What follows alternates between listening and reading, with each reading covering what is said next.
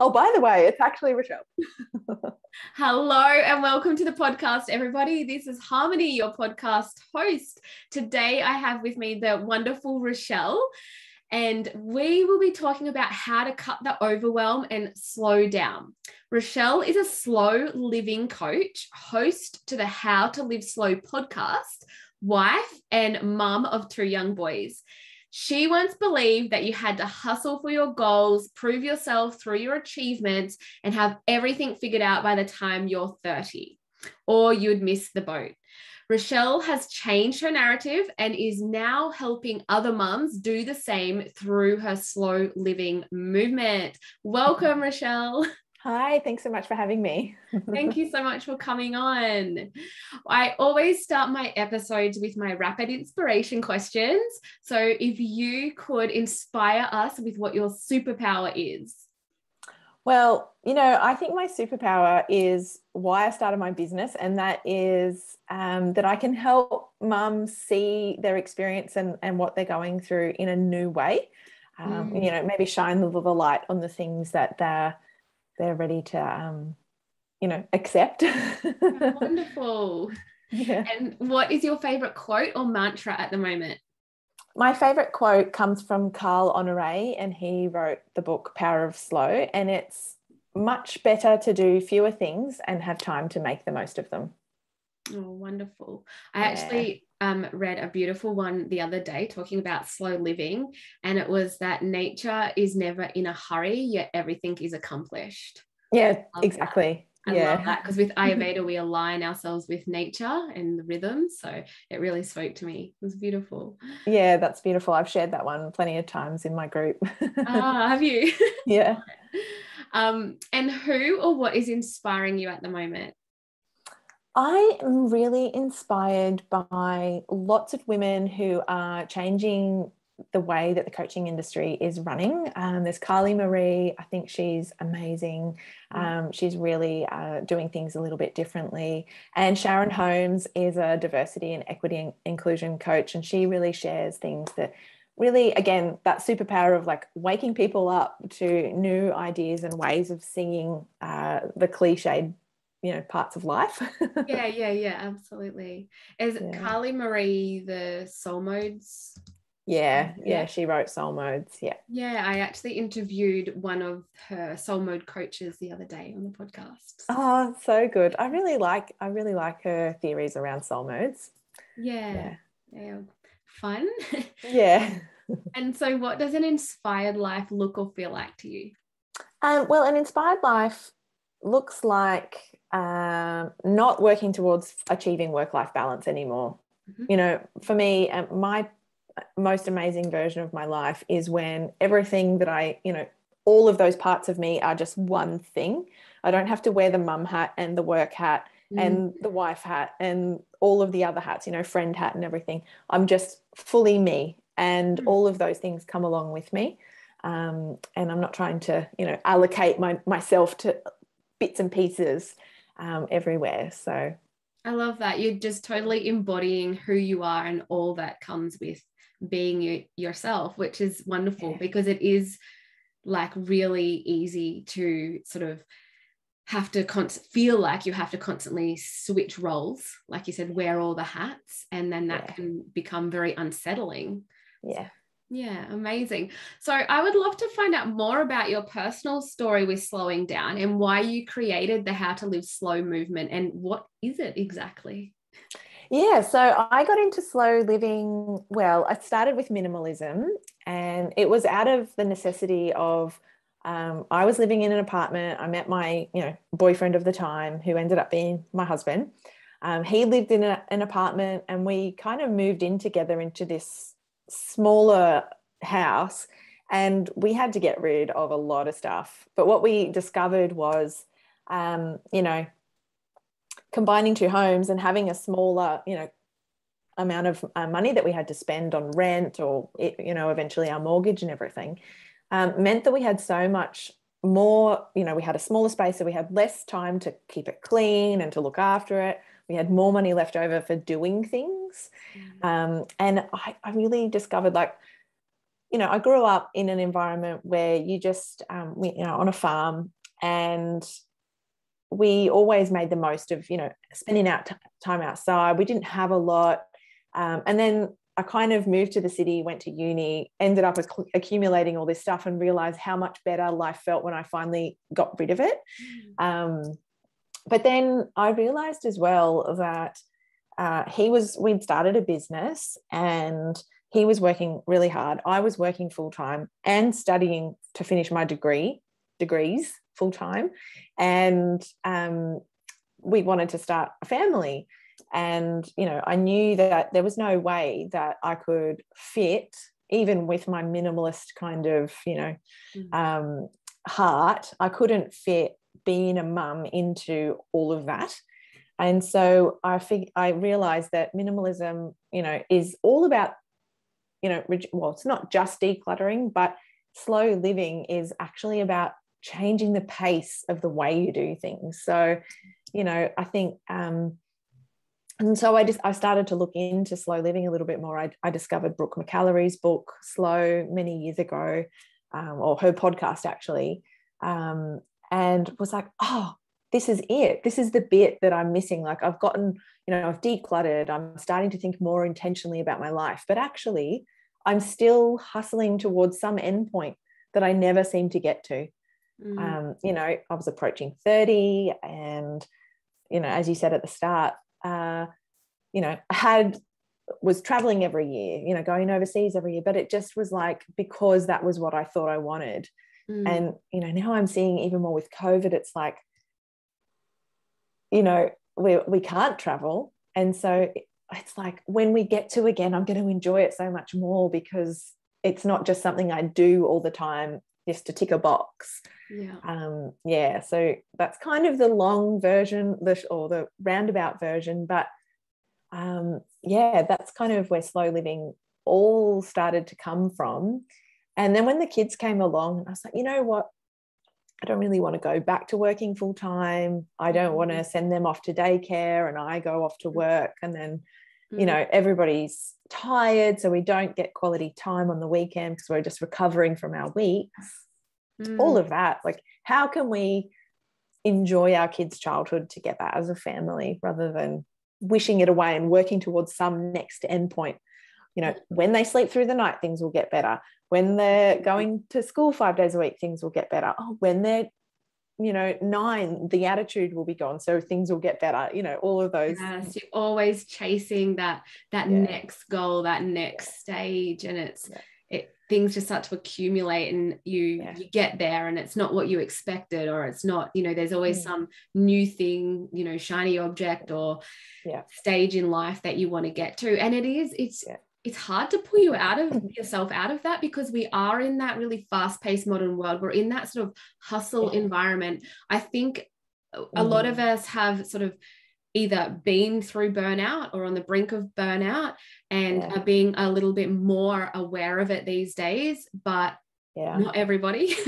And it's still very much that sort of like hustle environment. And when you do have children, like, wow, like your life does change, and overwhelm and motherhood, they almost go hand in hand. It's very difficult to find your feet with the new transition into parenthood, and you soon realize that you can't do everything that you once did, that you're hustling for, or at least that you really need to prioritize things. So I guess with motherhood comes endless to-do lists as well, and that also creates like a sense of overwhelm, because you're not just caring for yourself, you're caring for your children, and trying to navigate this new way of being. So can you talk about the epidemic of overwhelm and some simple strategies that we could do to help with this feeling? Yeah, sure. So I think overwhelming motherhood happens because, again, it's like, I just want to go back to what we were just saying, and this hustle and modern life that we live in. And it's really, I mean, you think of this, the moment you start school, it's like this term, holiday, this exam, we'll work towards passing that exam. And then we get to high school, uni, it's all the same, work, promotion. And it's the same with motherhood. So, we think that that's what we should be looking to. So we get pregnant and we go, okay, well, what does everybody else do? They buy the pram, they buy the cot, they paint the room, everything. And it's like, very rarely do we talk about what's going to happen in your head and in your heart when that baby arrives. We don't really prepare for the baby and the new version of ourselves that's coming. And, also baby sensory classes come in, then we've got to do swimming, and then, all the other, things that we should be doing. We should be walking them, and all of the pressure and the different parenting models that come into play.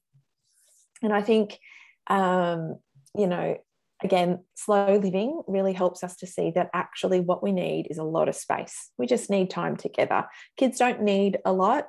They don't really want to be rushed around from sensory class to sports classes and all the rest of it. That's actually for us a lot of the time, particularly when they're young. And, True, I think it's the social side. And I think what we don't realize as mothers is that there's this thing called matrescence. And matrescence is the evolution and the birth of a mother when she, and it happens every time we have a baby. Same as adolescence, you go from child to woman, or, child to adult. You go from maiden to mother when you have a baby. And there's so much that changes. We change financially. Our situation often changes. We change our status because mothers are viewed differently. And even, as we get older as well. We, suddenly have to look a certain way, can't wear that, this sort of thing. We should be bouncing back, too much pressure. Yeah. We change from, baby brain is part of matrescence, being, the shock of being sleep deprived. It all is an evolution of us. And, our modern society says when something feels wrong, you just keep going, keep moving, keep doing. But if we sat down and just, built our relationship with our children and didn't worry about all the external pressure, hard to do. Yeah.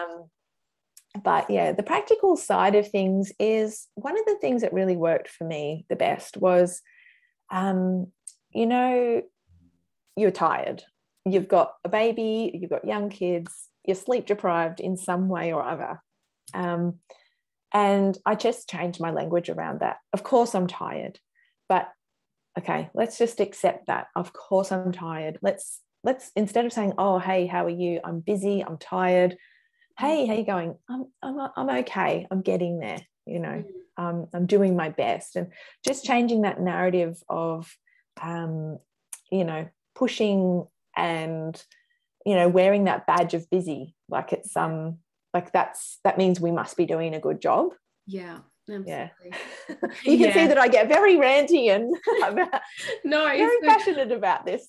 Yeah, absolutely. No, I think so many people can resonate. Like everyone feels that pressure to be busy or to look busy, because in society, if you're not, then you're deemed lazy and or unimportant. Unimportant, exactly. And you can, even if you're not a parent, like if you are still, can be super busy with work and you feel like you have to prove yourself and always be productive. And if you're not being productive, no matter whether you're a parent or not, sometimes you feel really guilty, like to take time out for yourself or to rest. Or if you're, not always hitting those goals, you feel less sort of, I guess, superior to your peers who might be like seemingly doing it all and excelling in life, succeeding, or however that sort of looks to you, or you feel like it looks. And so there's a guilt that's associated with resting. There's a guilt associated with taking a pause and taking some time out.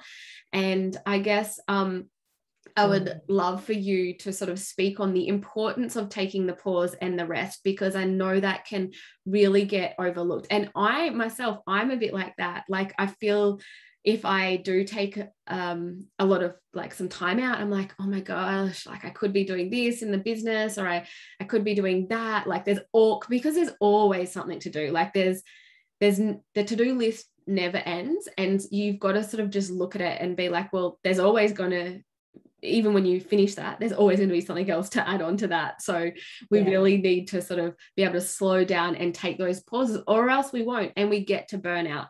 And I've been there, and I see multiple clients with burnout. Like, that is one of the, it's not like, I guess, the number one, but one of the main reasons women come to see me with their hormonal imbalances and gut imbalances. And it all sort of escalates into, or has been, through this sort of pushing themselves and this sort of burnout as well.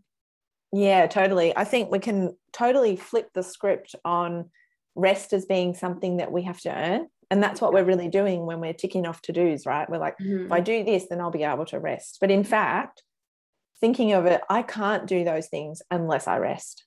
So actually, resting is your best productivity tool.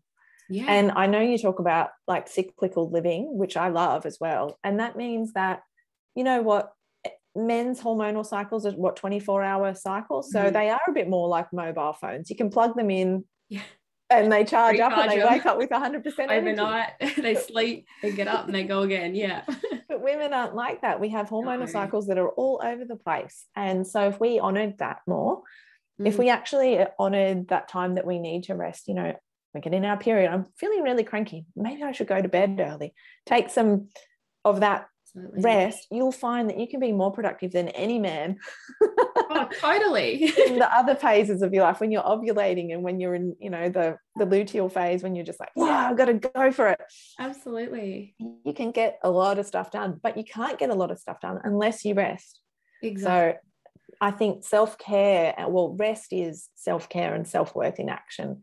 And you don't see big CEOs of companies doing. They've got strategies around making sure that they get rest, making sure that they eat healthy, making sure they get time for their families. Yeah. You know, so it's not like working more is going to get you further. In fact, figuring out ways to do, you know, your work in a more effective way will get you much, much further. So it's really about flipping that script on rest being something that we have to earn. Totally. And I think you brought up a really good point there about, you know, listening to your body and sort of tuning into its natural cycles and its natural rhythms, because it will tell you. And it's when you start ignoring those signs and symptoms, that's when you get to the stage of burnout, because you're pushing through this really intelligent communication that your body's trying to tell you to slow down and to rest. And if you just listen to that innate wisdom, then you will be able to sort of replenish, be much more productive, because when you like keep pushing and reach a state of complete, you know, burnout, adrenal fatigue, whatever you want to call it, then you're out of action for a long time. And the other thing is that the work that you do is not your best quality. Like it's not great you know, outcomes in any means. So definitely, I think changing the script and tapping into your innate wisdom and your body's wisdom so that you can really sort of tap into that cyclical living as a woman is an amazing sort of tool as well. And like, as I mentioned, I see a lot of clients who do come to me, they're utterly exhausted when they get to my clinic. And it's not always because of their physical health. Like there's not always something that we can say, you know, you're hypothyroid, even though most of them are that come utterly exhausted, but can't think of something off the top of my head right now. But it's often because they're constantly stressed and anxious, and a lot of that is contributed to not having healthy boundaries when it comes to others and themselves. So can you talk on this, and how do we know if, I guess, overwhelm is a byproduct of not having healthy boundaries, and I guess how we can set like some practical advice on how to set healthy boundaries for ourselves and for others? Yeah, sure. So boundaries are, you know, it's really, you've got to think of a boundary. Like people go, I can't have boundaries. I struggle to say no, or I don't want to let people down. But actually a boundary is just really you saying, this is what I can manage, and this is my container that I need to hold myself in to protect my well-being and my time and my energy. So first of all, the first step to holding good boundaries is to know what your priorities are for your life. Because if you don't know what you need to say yes to, you'll just say yes to everything, and then you can't say no. But when something is so important to you, when you're so certain of what you're trying to achieve with your life, then it's much easier to say no. And it's not because you're trying to disappoint or let anyone down. So again, going back to the mobile phone analogy, I think of myself as, instead of trying to schedule myself in 100% of my day is booked out and planned, let's aim for like 70 or 80%, so we've got that space in the day. And just because, it's so easy to say, well, I don't do things on a Tuesday afternoon, but as soon as someone asks you, can you do this on a Tuesday afternoon? Oh, I've got nothing on. I have to say yes because I've got no reason to say no.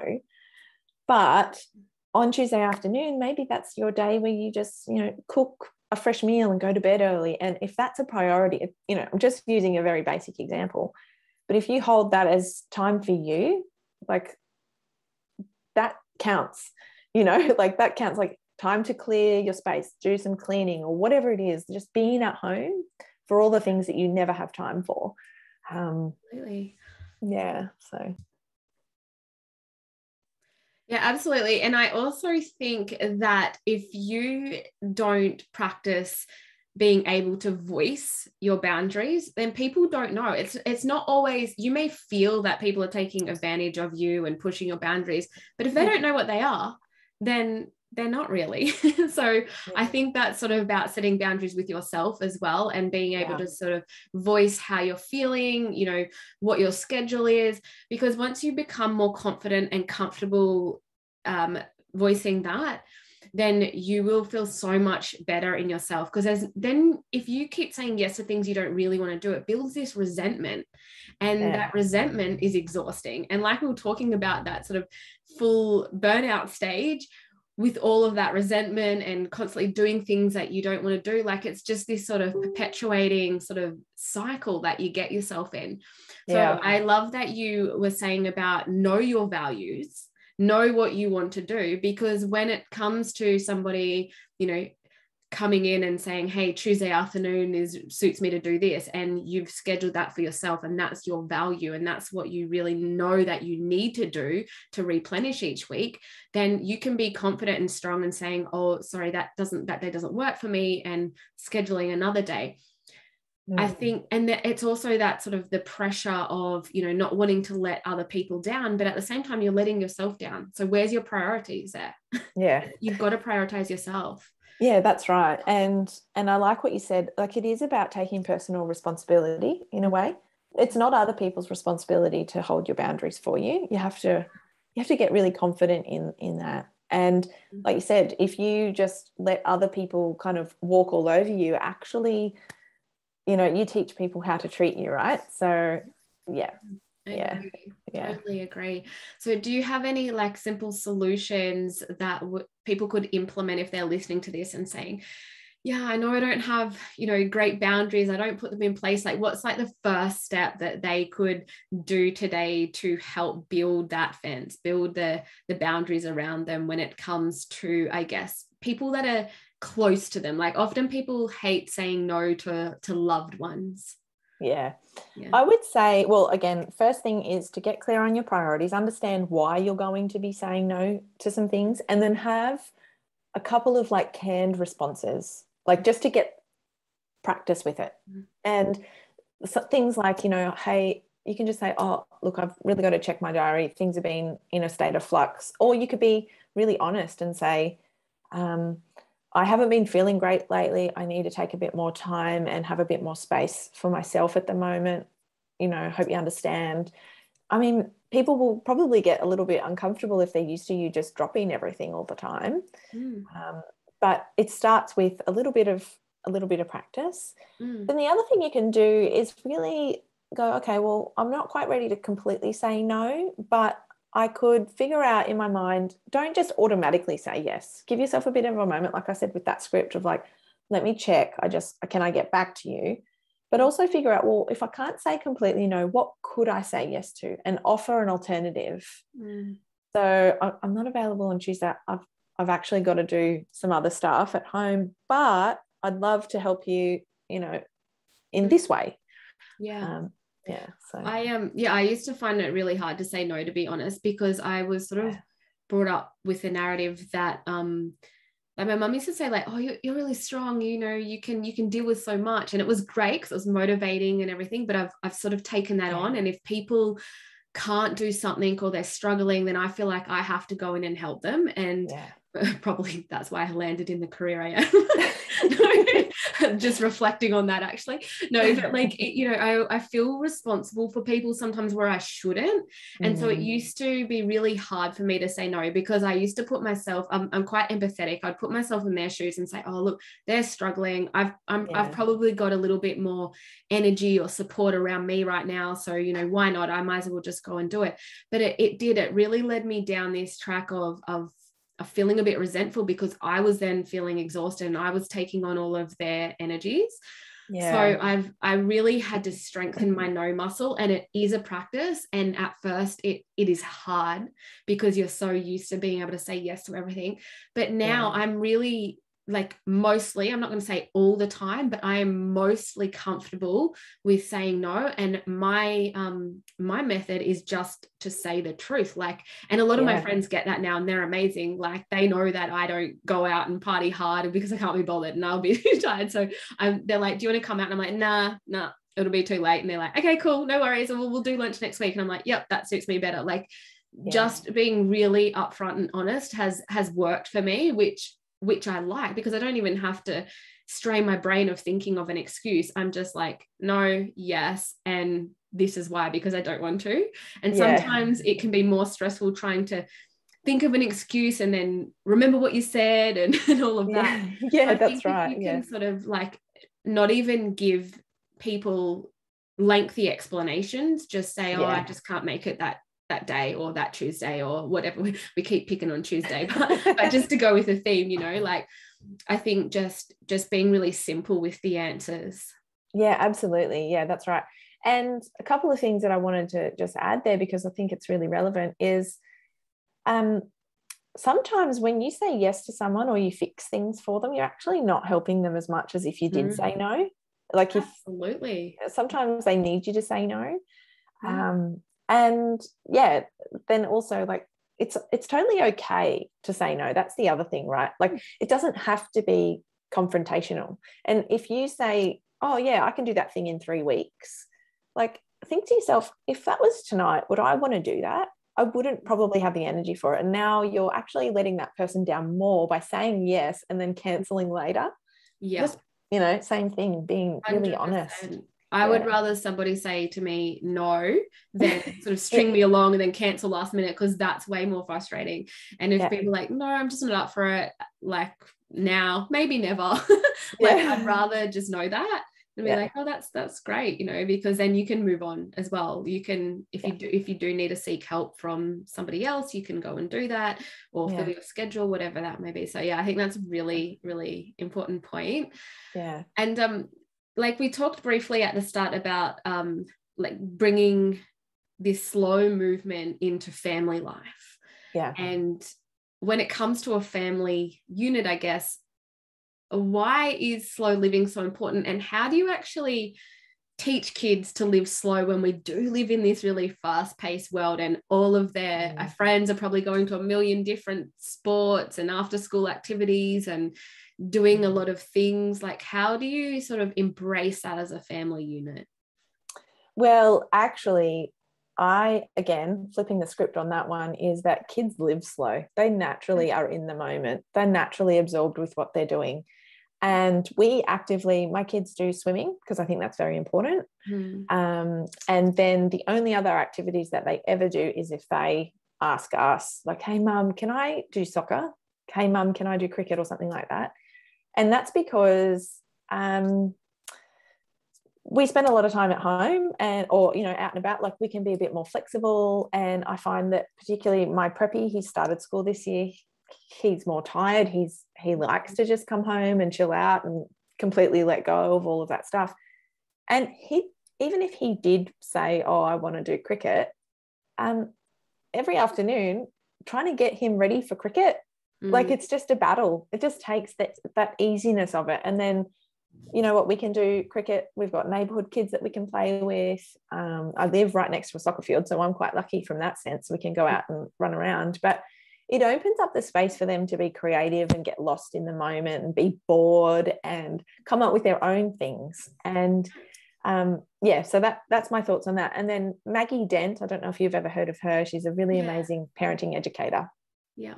A little while ago, I listened to one of her podcasts, and she said extracurricular activities, you see this kind of like kids, like little ones from like age 3 and 4, and then kind of like up to 9 or whatever, they do something every day. Like their parents have got them in so many extracurricular activities, and then as they get to sort of 12, 13, 14, that drops away so that they can focus on their studies.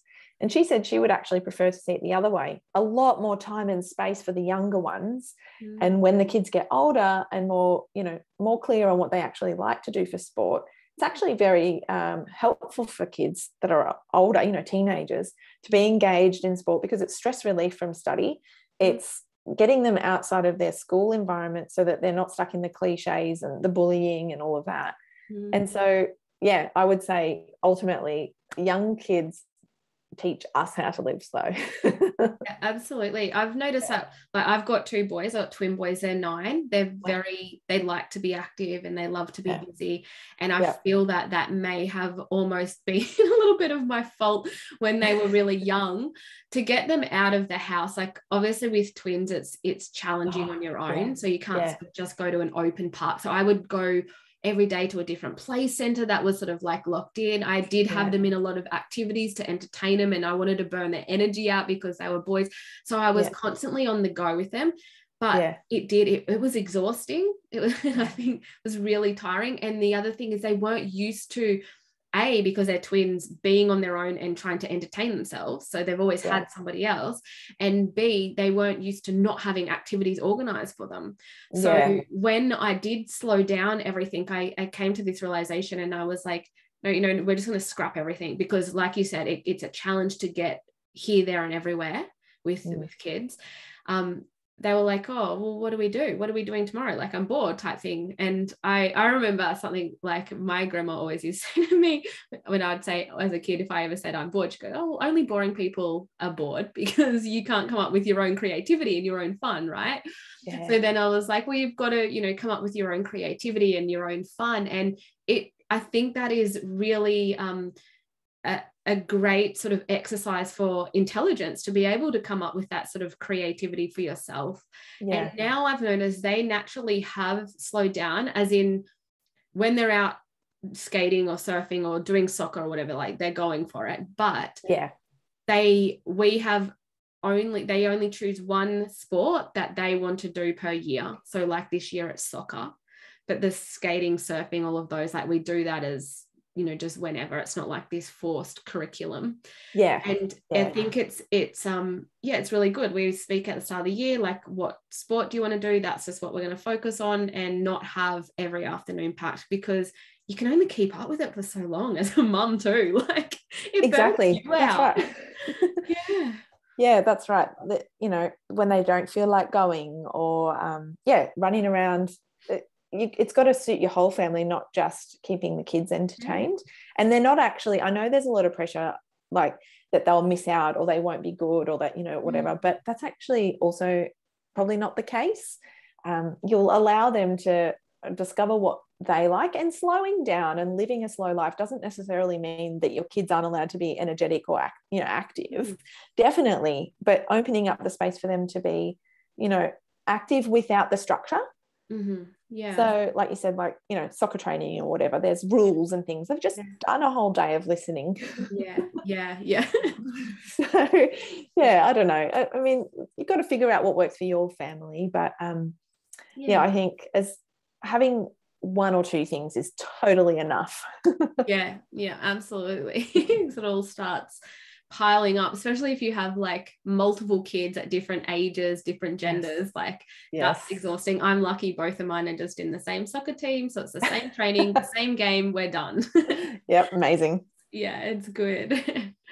Well, thank you so much. You've really shared some great insights on the episode today, so I hopefully all of our listeners as well, some things might have, struck them to, I hope so, inspire them to live a little more slow. I know I need to be very cautious and more aware of how I structure my life as well. I do tend to overschedule a lot of things, trying to get everything achieved and everything done, but I know that it's actually very detrimental to our mental, emotional, and physical health. So it's definitely something I've become a lot more aware of in the last few years, and like I said, even with my children and everything. So it's definitely a wonderful movement that you're doing. So thank you for sharing with us. No worries. Thank you so much. And it is so easy to get stuck in suddenly I'm overscheduled again. You've got to be